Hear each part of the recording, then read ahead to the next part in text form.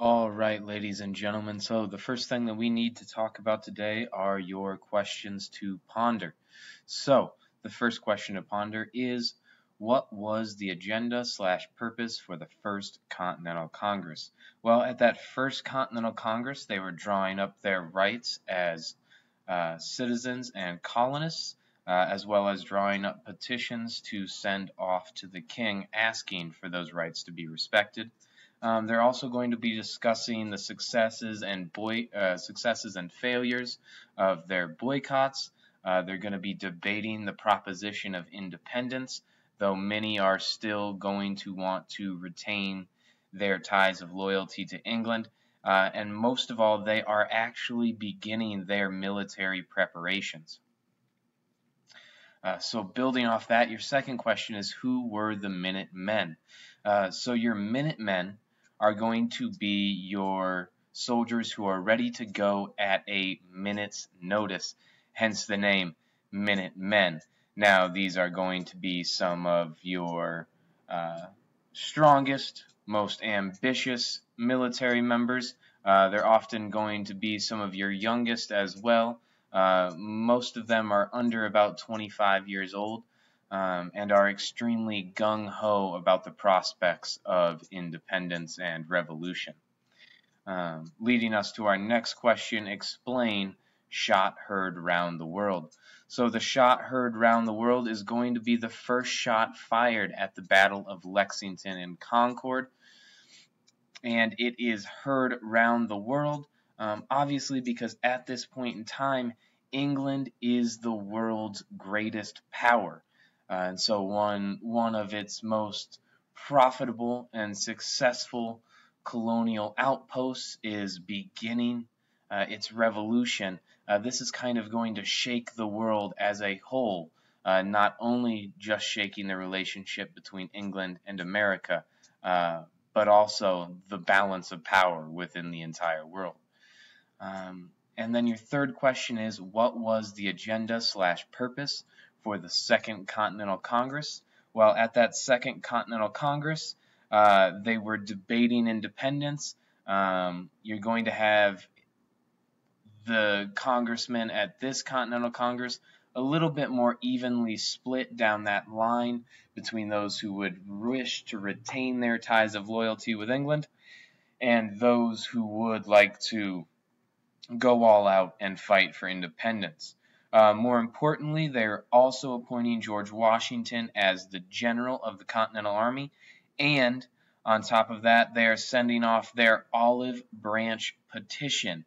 That is their last and final plea to King George to hopefully retain these ties of loyalty and stop the military battles that are going to begin and have already occurred. But now for the rest of today, we need to talk about these independence-minded colonists and exactly where these ideas of independence are coming from. Public opinion is going to begin to shift drastically, beginning from the 1760s all the way up until 1776. One of the things that shifts public opinion incredibly drastically is that bestseller by Thomas Paine called Common Sense. You can see an early 1790s printing of that book there on your left side of the screen. Common Sense is going to sell hundreds of thousands of copies in its first year and is going to be put out in January of 1776, predating that Declaration of Independence by only 5 months. Other thinkers that are going to shift public opinion are going to be your great Enlightenment thinkers such as John Locke and his idea of a social construct. Others of these thinkers are going to include Jean-Jacques Rousseau as well as Baron de Montesquieu. And you can see all three of their images there at the bottom of the screen here. So, starting with Jean-Jacques Rousseau. Jean-Jacques Rousseau is from France, and he's the original author of the Social Contract, written in 1762. The main beliefs or thoughts that are expressed in his book, The Social Contract, are number one, that all men are born equal and free, that every man is born equal and free of any ownership by other people or a government. The second main belief that is going to come out of the social contract is that government itself is a social contract among men, right? It is something that people are agreeing to be a part of. Not that you are born with some sort of king over you and you have no control within your government, but rather that government is a social contract among men, meaning that society has agreed to be governed by whatever form of government that country has. And that third belief that is coming out of the social contract is that no man can have absolute power over another, right? So no king can have absolute power over a kingdom. No person can own another person, right? All of these beliefs are tied up in that statement that no man can have absolute power over another. Now, our next Enlightenment thinker that we need to talk about is John Locke. Now, John Locke is from Great Britain, also known as England. The two terms can be used very, very interchangeably. He is the author of two treatises on government, which is written in 1690. Now, you'll notice that that is about 80 to 85 years before our Declaration of Independence is written. And so his ideas are going to be bouncing around a lot throughout this Enlightenment period, right? People like Jean-Jacques Rousseau, as well as Baron de Montesquieu, are going to be very influenced by John Locke's ideas.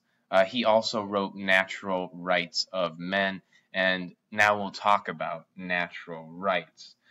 So it is his belief that all people have natural rights. Specifically, what he thinks of as natural rights are your rights to life, that is to not be killed or murdered by anybody else, and to have complete control over what you do with that life.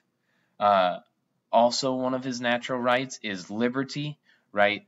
That idea that you have freedom to do with your life what you will, and the right to property, that anything you own and are using in the correct way should not be taken away from you in any way, shape, or form, whether it's by government or the person next to you stealing it from you. The next big belief that comes out of his works are that these rights are God-given and cannot be taken away by man. Right? So these rights are given to you by your Creator. In the Declaration of Independence, it's going to be said endowed by your Creator. And so these rights are not given to you by men, nor can they be taken away by men. They're also going to be known as unalienable rights. So if we break that word down, unalienable, right? When we think of an alien, we think of somebody from outside of this planet, somebody who's different than us, somebody who's outside of the norm. And so if something is unalienable, right, you are unable to make it separate or different from man as we know him. And so he is also going to be somebody who is built off of Rousseau's social contract theory. That is, that government is a social contract, not a written contract, but it's an agreement between society and government to get along and operate as one. And our last Enlightenment thinker that we need to talk about is Baron Charles de Montesquieu. just like Jean-Jacques Rousseau. He is from France. And the big thing that he is going to write is the spirit of laws. And basically, the essence of the spirit of laws is about the division of government. He believes that government should be divided into three branches. That is the legislative, those who make laws or legislate; executive, those who execute the laws, right? You can see that word built in there. They're the ones who enforce the laws, execute the laws. And then the judicial branch, right? The one full of judges who decides exactly how these laws can be applied and exactly if these laws are legal or not. And so built within this idea of having three branches of government is a system of checks and balances, right? The balances each branch has a check on the power of the other branch, right? So if you're thinking about American government today, the executive branch has a check on the legislative branch because the president can veto any laws that the legislative branch puts forward. The judicial branch also has a check on the legislative branch in that they are able to call laws unconstitutional and therefore null and void. The legislative branch, on the other hand, has a check on the other two. For example, they are able to override the veto of the executive branch, giving them a check on that veto power specifically of the executive branch. And so built within this is a system of checks and balances, because the main belief that Montesquieu has is that if you give one person too much power, basically, they're either going to screw it up or abuse that power. And so throughout European history, you can see this happening over and over again, first with emperors in Rome, and then later on with kings and queens of early modern Europe. And so out of these ideas, the Declaration of Independence is born. And so your writer of the Declaration of Independence is going to be Thomas Jefferson. And Baron Charles de Montesquieu is going to have heavily influenced him, as well as James Madison, who is the framer, writer, and therefore father of the Constitution of the United States. And so you can see Baron Charles de Montesquieu's ideas appear in the Constitution of the United States.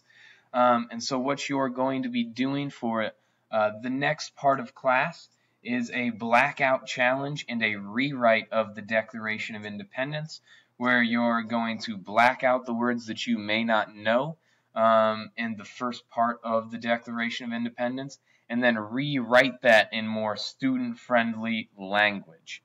So that's what you'll be working on for the rest of class.